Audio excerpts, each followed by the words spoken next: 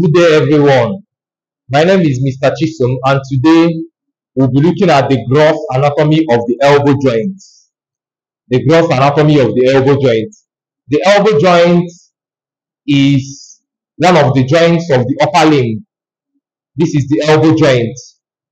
It is one of the joints of the upper limb that is formed between the humerus, or is formed between the arm and the forearm. That is, it is a joint formed between the humerus and the ulna and radius of the forearm.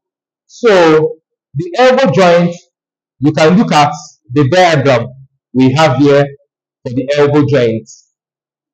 This is the humerus. This is the humerus. This is the articular surface of the elbow joint. So in defining the elbow joint is defined as a hinge type of synovial joint that is found between the distal part or the inferior part of the humerus and the proximal part of the radius and ulna. So it is a compound joint. The reason why it is a compound joint is because it has two articular surfaces. It is not like other joints that we have only one articular surface. The elbow joint have two different articular surfaces. That's why it is referred to as a compound joint. So in seeing the articular surface of the elbow joint, the articular surface of the elbow joint is between the trochlear of the humerus. This is the trochlear of the humerus and the trochlear notch of the ulnar bone. So the first articular surface of the elbow joint is the trochlear of the humerus and the trochlear notch of the ulna. And the second articular surface is the capitulum of the humerus and also the radial head of the radius. So you see why it is referred to as a compound joint, because of the two different articular surfaces. Then the articular surface also contains a joint capsule. It contains a fibrous joint capsule. And like I told us, this is a synovial type of joint. So in synovial type of joints, when we did joint classification, you remember that I told us that every synovial joint must have a joint capsule. So the joint capsule is a fibrous joint capsule, and the inner layer of the joint capsule is lined by a sheet of synovial membrane. So the synovial membrane lines the inner layer of the fibrous joint capsule. And the synovial membrane also produces the synovial fluid. The synovial fluid acts as a lubricant to reduce friction in the articular surface whenever this joint moves. So that is the main work of the synovial fluid. Then the ligaments that are found in the elbow joint. We have about 3 ligaments that are found in the elbow joint. We have the first ligament, which is the ulnar collateral ligament. Ulnar collateral ligament. Before I go into the ulnar collateral ligament, I told us that ligament connects one bone to another bone. So if ligament connects one bone to another bone, at least you should know that this ligament helps in the stability of the elbow joint. It helps it to make it more stable when they move. So the ulnar collateral ligament, like I said, it arises from the medial epicondyle and extends to the glenoid process. So it covers this area. That is, the ulnar collateral ligament covers this area. Then we also have the radial collateral ligament. The radial collateral ligament arises from the lateral epicondyle and extends to the head of the radius. So it covers this area. Then we also have the annular ligament. The annular ligament it mainly lies around here. So these are the three types of ligaments that are found in the elbow joint. So let's look at the next important feature in the elbow joint, the movements. Elbow joint permits only two types of movements in one plane or in one direction. It permits only two types of movements in one plane or only in one direction. You can see that the movement the elbow joint permits is flexing the elbow and extending the elbow, flexing the elbow and extending the elbow. And you can see that the movement is in one plane. So the elbow permits only flexion and extension. For the movements, the muscles that move the elbow, we have the bicep brachii, the muscle that flexes the elbow. Eh? The bicep brachii is one of the muscles that flexes the elbow. The coracobrachialis muscle is also another muscle that flexes the elbow, and also the brachialis muscle flexes the elbow. Then coming to the extension of the elbow joint, the tricep brachii helps to extend the elbow. So the blood supply to the elbow joint, the branches of the brachial artery supplies the elbow joint. So the branches of the brachial artery lies in the arm.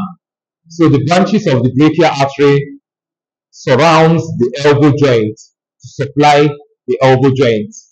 Then for the innervation or the nerve supply, the elbow is innervated by the musculocutaneous nerve, the ulnar nerve, and the radial nerve. So these are the three nerves that innervate the elbow: the musculocutaneous, the ulnar, and the radial nerve. Then the bursa around the elbow joint. So the bursa around the elbow joint, I told us that bursa means a pouch or a sac-like space that is formed whenever a tendon is overlying a bone, or whenever a tendon is overlying another tendon, or whenever a tendon is overlying the other structures that are found around the joint. So a sac-like pouch is formed. So that is what we mean by bursa. So in the case of the elbow joint, we have three main bursae around the elbow joint. We have the intratendinous olecranon bursae.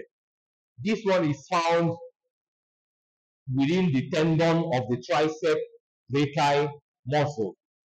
Then we have the subtendinous olecranon bursae. This bursae is formed between the tendon of the tricep brachii and the olecranon process. Then we also have the subcutaneous olecranon bursae rather. This bursae is formed between the tendons and also the connective tissues there. So the clinicals or the clinical correlate of the elbow joint, we have the dislocation of the elbow. On a normal dislocation, whenever there is a force or whenever there is an accident around the elbow,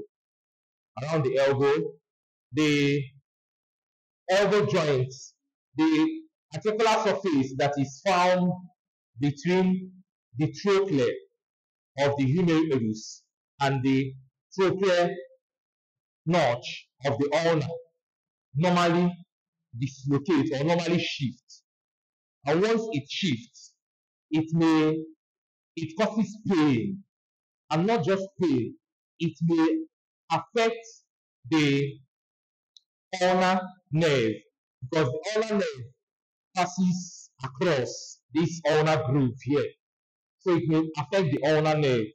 Then another type of clinical correlate we have for the elbow joint is bursitis. Bursitis simply means the inflammation of the bursa. Those three bursas that are found within the elbow. Inflammation of this bursa, and the inflammation of the bursa can be as a result of too much friction. Whenever there is too much friction on the space that is formed between the this bursa, whenever there is excess friction, or maybe whenever you keep your elbow at a particular place for a long period of time, it tends to cause pain, and from being causing pain, swelling, it begins to swell and it's become inflamed. It begins to accumulate pus there. Then the third one is the avulsion of the media epicondyl. Avulsion of the media epicondyl. This media epicondyl here may, whenever there is an accident, it may shift away from, it may break out. It may break out from the humerus. And the implication of this is that the ulnar nerve pass under the media epicondyle, under the ulnar groove. It passes through the media epicondyle under the ulnar groove to move to the forearm. So whenever there is a situation like this, the ulnar nerve is tends to be injured, and injury to the ulnar nerve will cause paralysis of the muscles that the ulnar nerve innervates. So you know that the ulnar nerve innervates the muscles of the intrinsic muscles of the hand. That is what the ulnar nerve innervates. So whenever there is this situation, it may cause loss of movement on the intrinsic muscles of the hand. So let me kind of do a recap of the elbow joint. I told us that the elbow joint is a joint, a hinge type of synovial joint formed between the trochlear of the humerus and the trochlear notch of the ulna, the capitulum of the humerus, and the radial head. So I told us that it is a compound joint. We went ahead to see the joint capsule, the fibrous joint capsule, the synovial membrane, and the synovial fluid. We also saw the ligaments, which I told us the annular ligament, the ulnar collateral ligament, and the radial collateral ligaments. Also the movement, I told us that the movement, elbow permits only flexion and extension only, and it is in one plane. Then the muscles, bicep brachii, coracobrachialis and brachialis muscle flexes the elbow, while tricep brachii extends the elbow. Then the blood supply is the branches of the brachial artery supplies the elbow. Then the nerve supply is the musculocutaneous, the radial, and the ulnar nerve. Then the bursae, I told us intratendinous olecranon bursae, subtendinous olecranon bursae, and subcutaneous olecranon bursae. Then for the clinicals, we have the dislocation of the elbow, avulsion of the media epicondyle, and also we have the bursitis, that is, which is the inflammation of the bursae. So we've come to the end of this teaching, and I'll plead with us to subscribe to my YouTube channel. Please, it is important you share this video. Share the video, make sure you like and comment on the video. Thank you very much.